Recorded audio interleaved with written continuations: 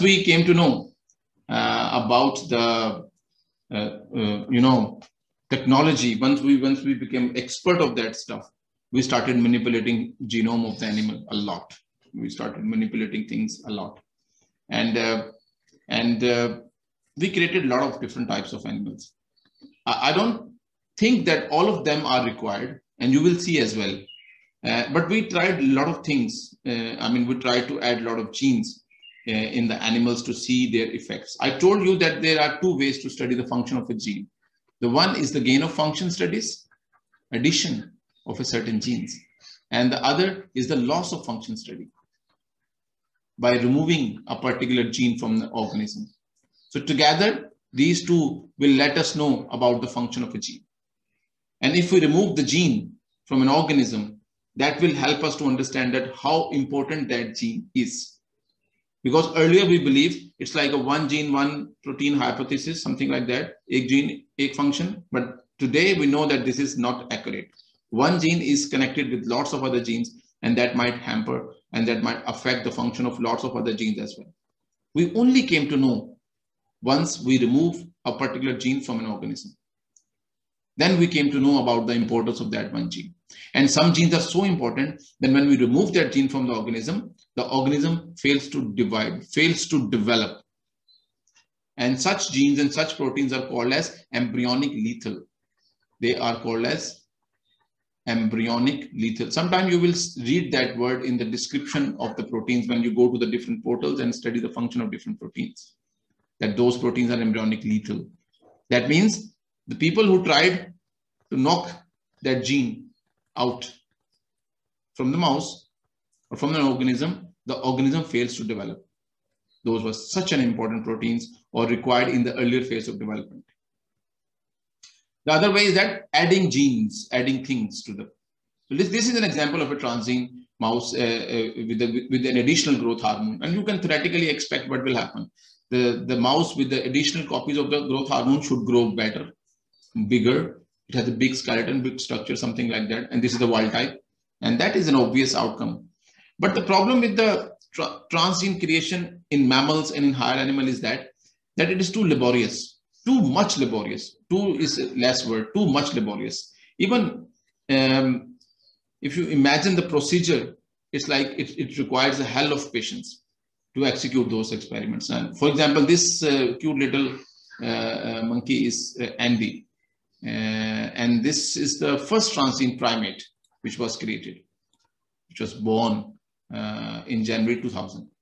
And imagine the difference. See the amount of effort. 224 unfertilized rhesus eggs were infected with the GFP virus. I mean, they used a virus which already contains a GFP protein.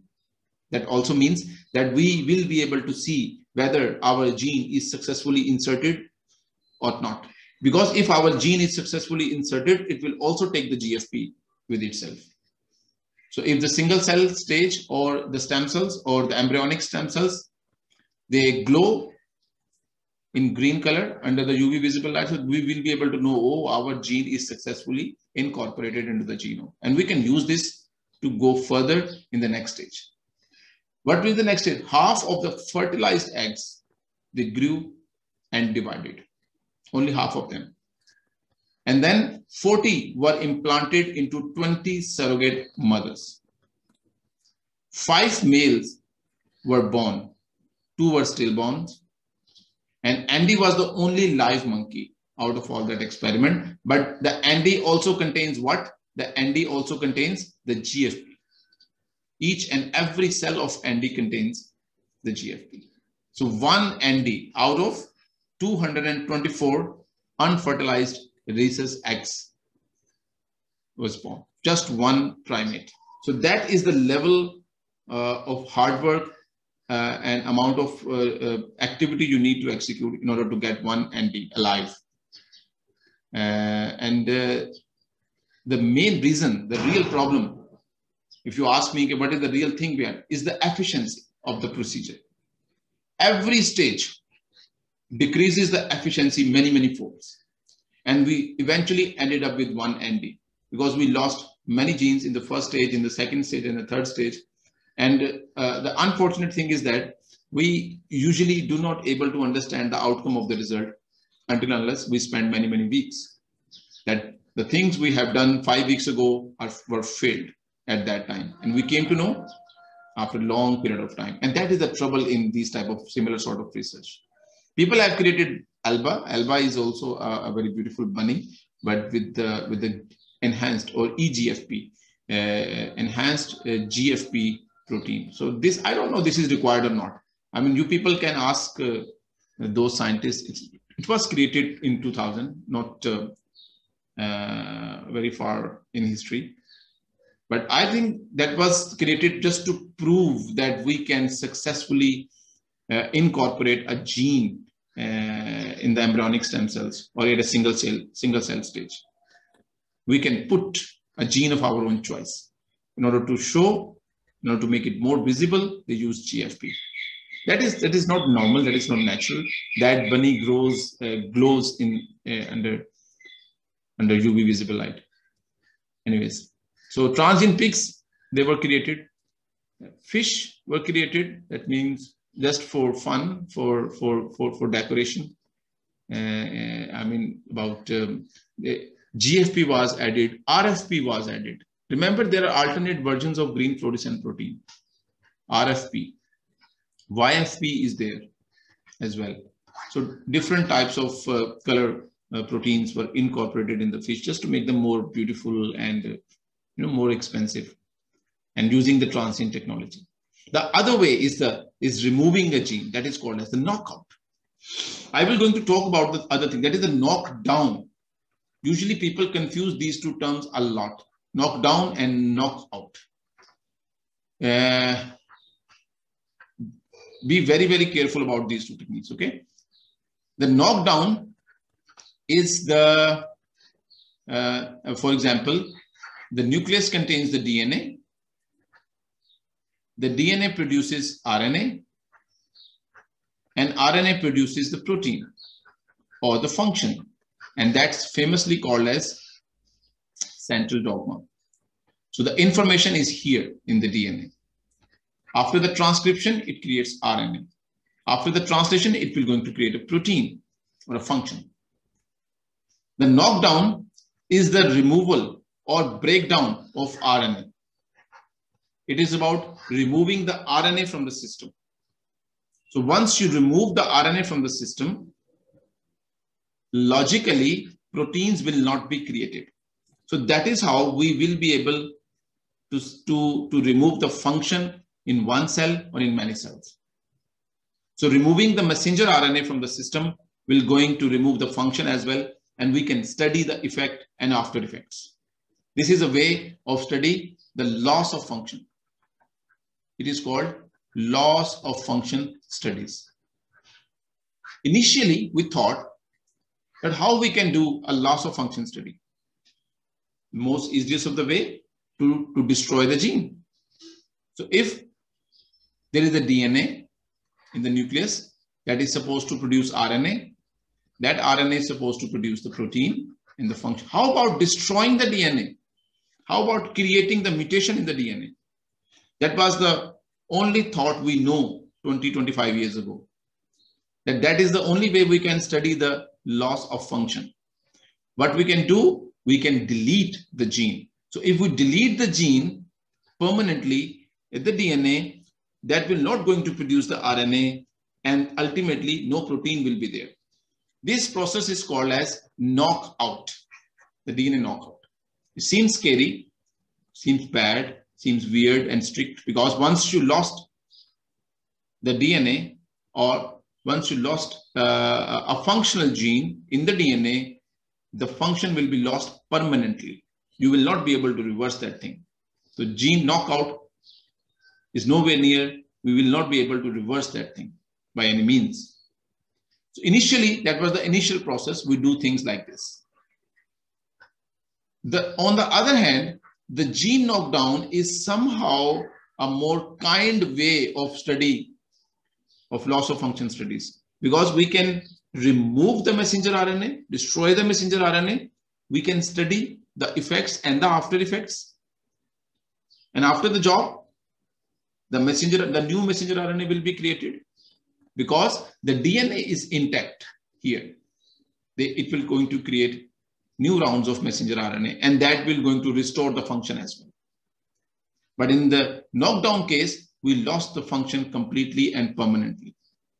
That is the most easiest of the way we can imagine how we can study, how we can really remove the function of the gene, just clipping, destroying the gene.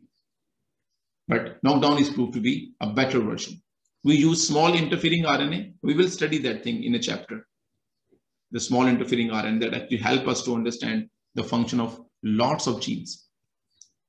So, but the first thing is first, the permanent removal of a gene. That is what we call as the knockout.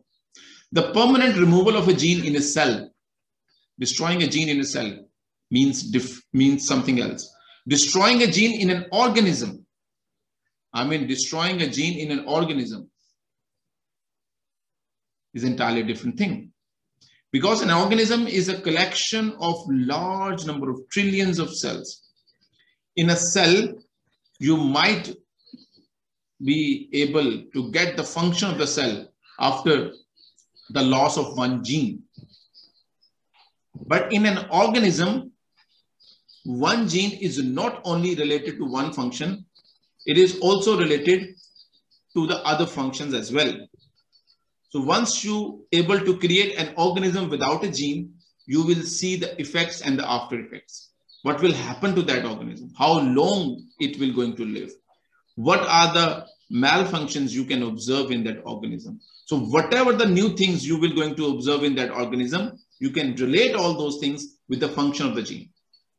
If you remove a gene called as gene X, and you will see the organism is not able to see perfectly, the organism's heart does not develop normally.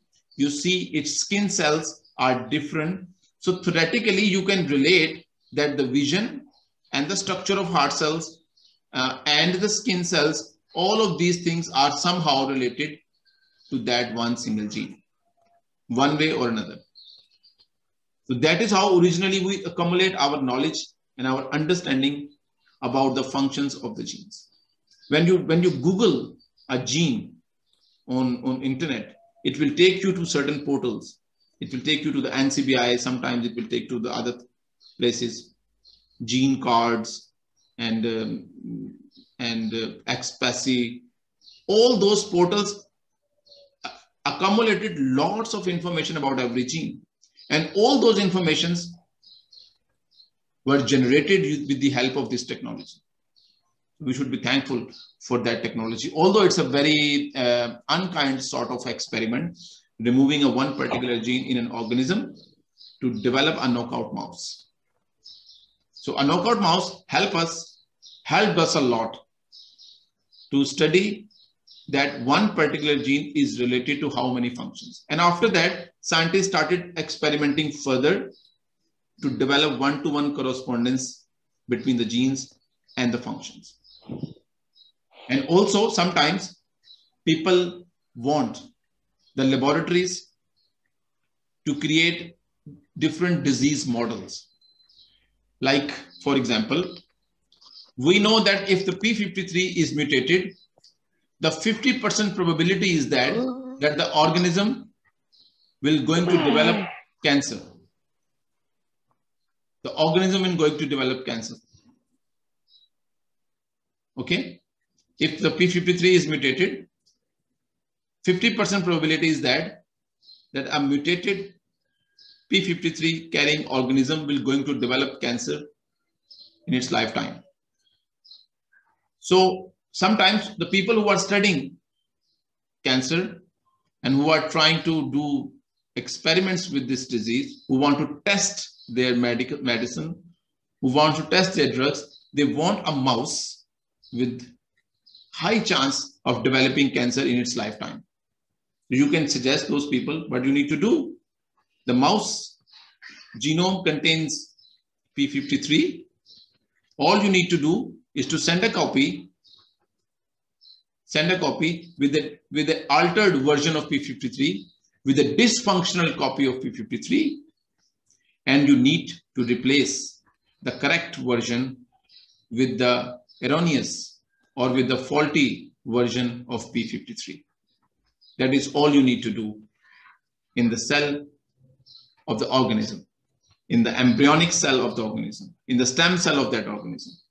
Once you incorporate the erroneous P53 here into the stem cell, you will develop that particular stem cell with a mutated version of P53, and you use that cell to create an organism or to create a mouse. That mouse will, all the cells of that mouse contains mutated versions of P53.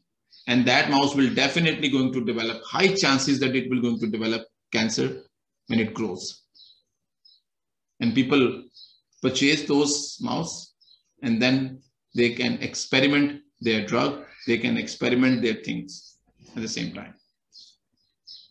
Okay, so the important thing is that how they actually create, how they create that stuff, how they create it. In order to create a transgene or a knockout mouse, both of these techniques are actually follow the same paths. And I can tell you it's a very laborious, but if you develop that skill, if you have that technique, and if you have an expertise of doing that things, you will going to be a very expensive technician for the rest of the world. They will love to have you because you will be creating wonderful models for them. Whatever they will imagine, you can create for them. So first thing you need to have is the embryonic stem cells, or even the pluripotent stem cells can do the job. But in case of mouse, we don't care. We extract the embryonic stem cells, and we know from where we can get it. Fantastic beasts, and from where to find them. Fantastic embryonic stem cells, and from where to find them? We can find them from the inner cell mass of early blastula. Early blastula ki stage ke inner cell mass, so we can extract them. And the next step is to do your experimentation with those embryonic stem cells. Manipulate them. What that means? Add the genes which you want to add, or knock out the gene which you want to knock out. Do the things which you want to do. You can do the same experiment with the induced pluripotent stem cells as well. But once you have the pluripotent cells, they can become everything. Once you have done with your experimentation, you find and you extracted the right embryonic stem cells with the altered version of genome, and you use that stem cell and as a zygote, place it into the womb of a surrogate mother, it will grow into the organism of your own choice with the altered genome. What that organism will be, it will be defined by the person who is altering the genome of that organism. How you able to alter the genome of that organism? Just see some practical implications and details behind that experiment. Let's start one by one. The first thing is that I have 5 minutes and 6 minutes, that's good enough. First thing, we need embryonic stem cells. We can have it. I told you that we can use the induced pluripotent stem cells as well, or we can get it from the inner cell mass of early blastula. The next step is incorporation of an external gene. If you want to create a transgene, that means you need to send an additional copy of that gene. But if you want to create a knockout mouse, which is the topic right now, to create a knockout mouse, we need to send an erroneous or a mutated copy of a gene. You can ask me how it is possible that an external gene will enter into the cell and it will going to replace, the same gene. So the correct copy will be replaced by the mutated copy we are sending within the cells. Please keep this question in your mind, okay? How it is? It will happen with the help of a thing which is called as homologous recombination. This is the traditional way of doing things. But now we have more advanced ways, but traditionally scientists executed that experiment with the help of the term which is called as homologous recombination. Okay, I will speak about this thing later on, but at this time, just believe on me that the external mutated version of the gene entered into the cell and it will going to replace the correct copy. And we also added some markers so we can identify, we can see, we should be able to figure out that out of all the embryonic stem cells, which of the embryonic stem cell has successfully received our gene. Our genes mean the gene with the fault, the gene with the errors. Okay, so this experiment actually requires lots of expertise because you have like several hundred embryonic stem cells. You try to add the genes in all of them, but because of the efficiency, only few of them able to receive your external gene. Remember, the external gene is the one with the faulty or with the mutated copy of the gene. Many few of them able to receive the external gene. People use viral vectors, people use other ways, whatever we have studied, all those techniques are used in order to send that thing right within the cells. Few of them able to receive those external genes. Some of them are able to actually incorporate it into the genome. And those cells, those embryonic stem cells who successfully incorporate the external gene, they will be able to express the marker as well. For example, you might be able to know based on the presence and absence of certain markers that whether the gene is incorporated or not. I am not asking you to put the GFP here. Otherwise, it is so easy to see if the cells are glowing, that means your gene is there. But sending GFP to the mouse means that every cell of the mouse will going to have the GFP, and that can cause complications and troubles. Scientists do not like to put any XYZ things to every single cell of the organism. So they choose certain smaller markers which they can identify with the help of PCR and other methods. But after 200 embryonic stem cells, they will grow in different colonies. The 200 colonies were grown to develop, sorry, not to develop, they were grown, they multiplied to produce more embryonic stem cells, and all those colonies were tested one by one for the presence of the gene which you have sent. Presence of the gene is there? No. Gene is there? No. Rejected, rejected, rejected, rejected. Successful. This is the colony which has received. Colony means this is actually started from the one single cell. It develops into a colony, and you need to work very hard in order to keep that colony as stem cell. If anything bad happens during that experiment, remember, anything bad happens during that experiment, what will happen? The cells will going to differentiate. If they start the process of differentiation here, you will lose the experiment. If you fail to send the external DNA into the cells, you will lose the experiment. So there are so many ways you can lose the experiment. And the most easiest of the way you can lose this experiment is that if you change the pH for some period of time, if you fail to change the media for some period of time, if you fail to give the ingredients right for some period of time, the cell will start to differentiate. The cell will differentiate and they will going to change. So you need to be very careful during all that time to keep those cells in a stem cell stage. And you have to do your experiments as you need to do your experiments as well. Restart the session. So there are a lot of reasons. I mean, we might not be able to get the perfect embryonic stem cells. You might not be able to grow the stem cells normally, because remember, the stem cells are supposed to stay in the state of stem cell. They should not differentiate. If they start differentiation, you will lose the function. You will never be able to use those cells to grow a baby after that in the future. So the scientists are working very hard, and they're also changing. They are also using genetic engineering to change their genome. Okay, but luckily one of the cell able is able to receive the external DNA, and the colony of that cell, when you actually take that colony, actually what people are doing, they take that colony out and they grow them into another culture dish. So now all those embryonic stem cells are the ones which receive the external gene.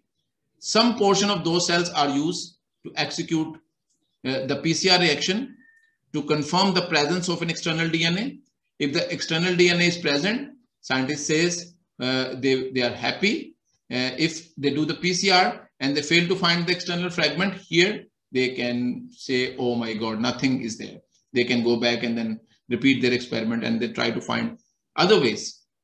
But luckily, what we are able to see is that from this colony, we analyze and study and confirm the presence of an external gene. An external gene in our case is the altered version of a gene, say P53.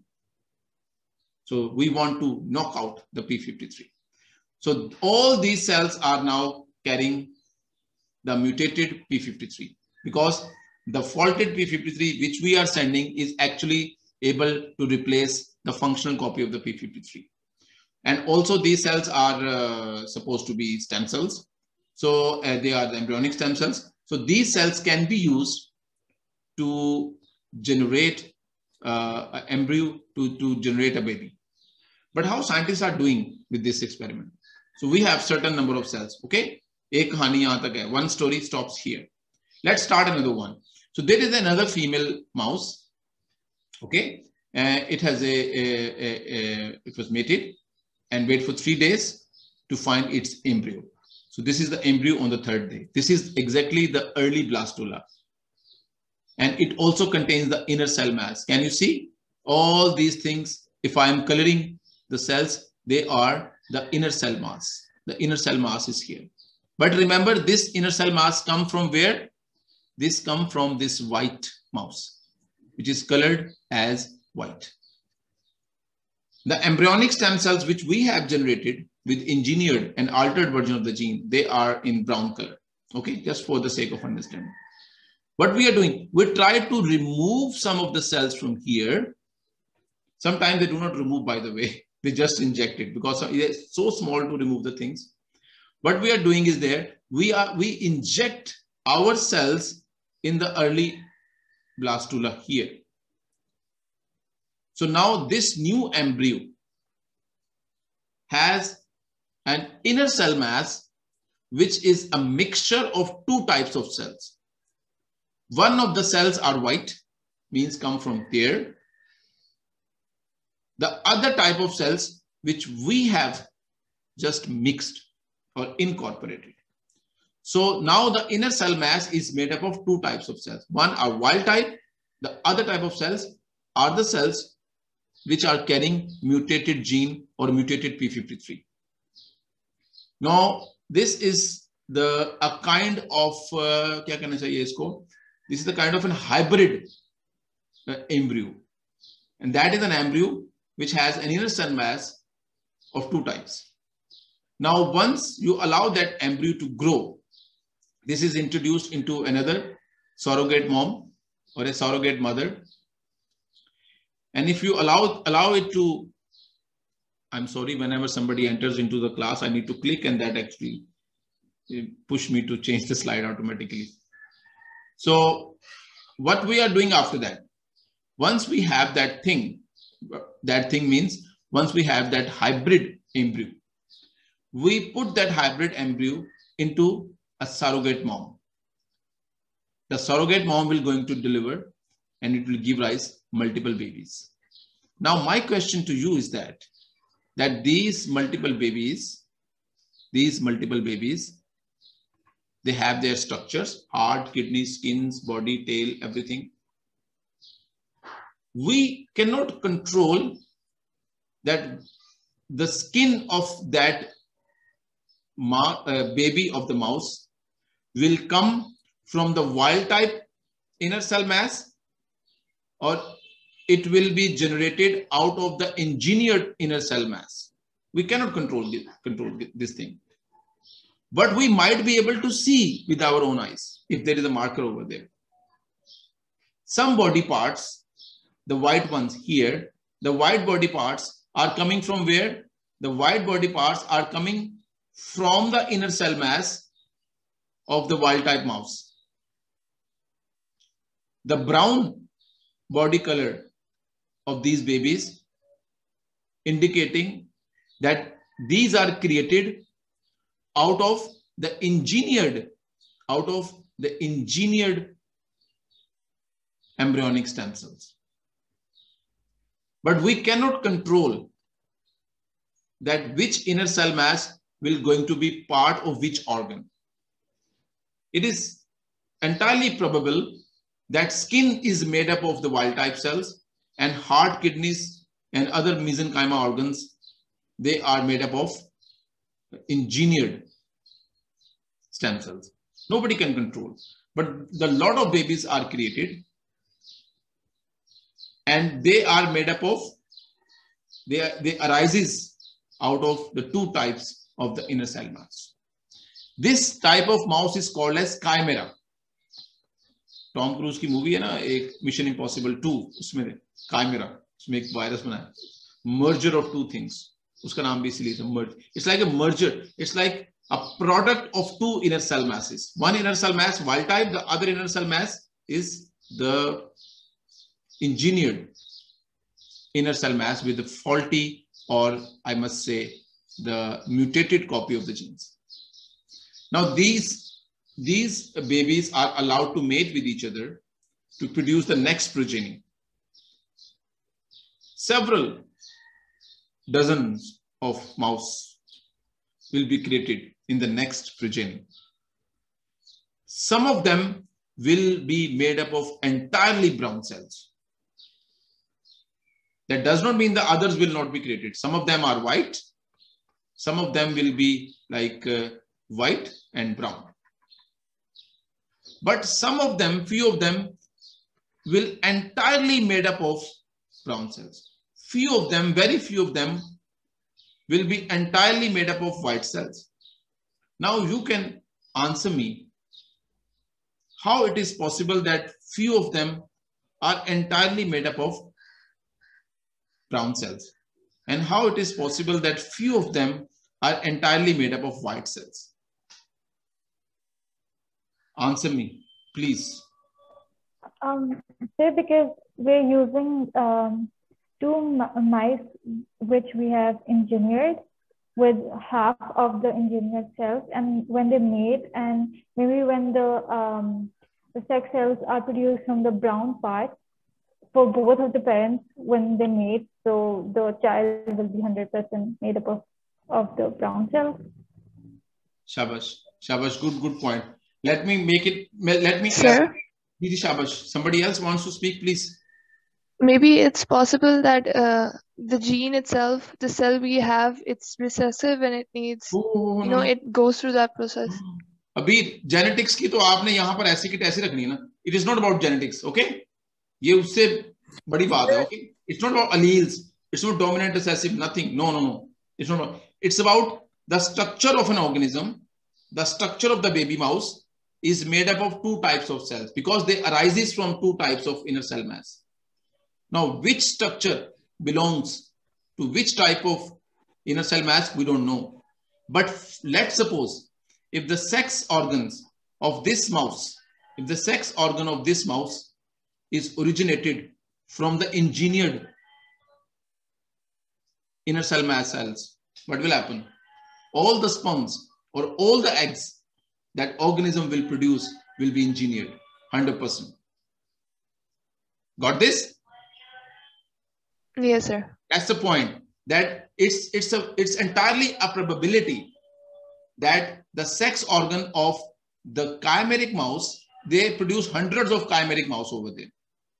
Some of them, the gamete producing organs, ovaries and testes, if the ovaries and testes are produced out of the engineered stem cells, they will going to produce the sperms and the eggs, which contains 100% engineered mutated version of genes. because they arises from those stem cells. They wait for that thing. They made them together and found the lucky one, the one organism which contains all the cells coming from the engineered inner cell mass.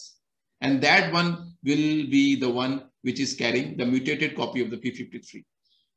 Imagine the level of labor over there. To get this one precious thing, they have to do a lot of wonderful experiments. And after that, they can raise the generation if they are. And that's why it's very expensive. And it's a commercial activity to sell these mouse to the experiment to different laboratories for their experiments. But you can create this thing like for anything. All you need to do is to understand the protocol and to develop the ways to efficiently execute all those steps. If you want to be there in this type of world, you need to learn how you can make this step more efficient. Okay? You need to learn how you can make this step more efficient. You need to develop the skills how to send these things into the inner cell mass. You need to learn how to, the more efficient you are in execution of these stages, the more acceptable you will be in the international community for this. It's a very wonderful skill to have in your pocket. G.